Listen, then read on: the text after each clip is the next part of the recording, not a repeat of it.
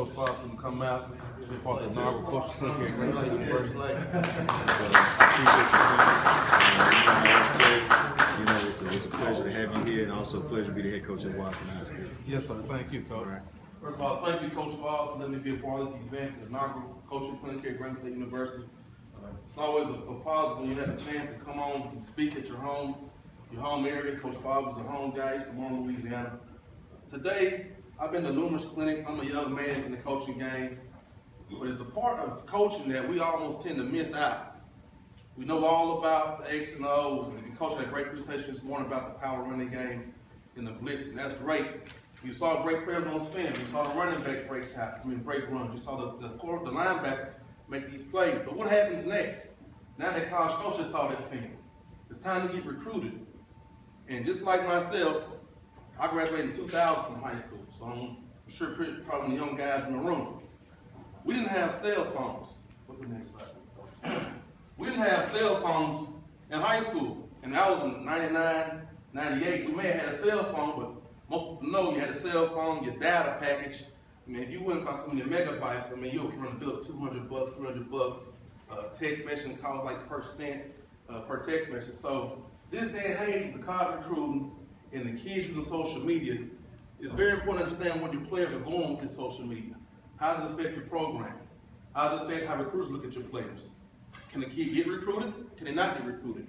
Did that tweet hurt? And this is something I have, a cartoon I found.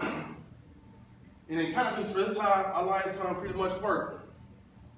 The cell phone, you tell them, check my emails, check my GPS, how do I get to this place, send this photo, ask for my location. But what really is going on is that cell phone controls our life.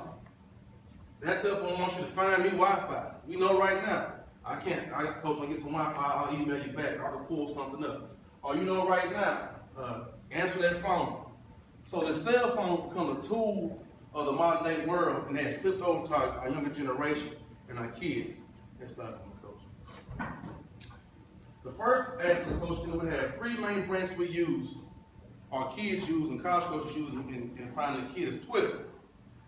You use a 140-character message. They call it tweets. A lot of times you tweet, hashtags, different logos, and that's been monitored by a lot of people.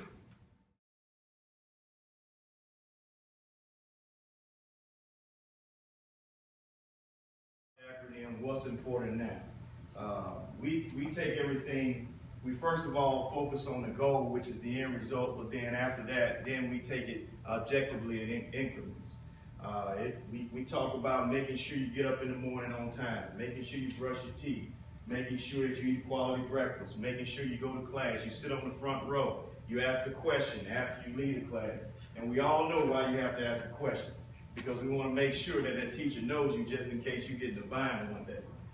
So we just talk about all those basic things because we firmly believe here at Grambling State University, if you do those little things more times than not, if you win over and over and over for my son. So the basis of everything that we've designed and created here at Grambling State University was actually done with those two questions in mind. From grassroots, we got together after that. The next thing was to make sure that we hired quality coaches. We went all over the place trying to find coaches. Coach Everett Todd from UL Monroe, Coach Eric Dooley, who's from Arkansas Pine Bluff, who played here but also was at Southern, Mickey Joseph, Lee Fobbs, Reggie Nelson. All these guys are great family men and parents. And I wanted to make sure that I surrounded myself with guys that not only could take this thing over and run the whole operation, but also too, they understood how to treat young people. Because at the end of the day, that's why we're here. And also Terrence Graves. I don't want to forget Coach Graves. He'll say something about me if I don't mention his name. But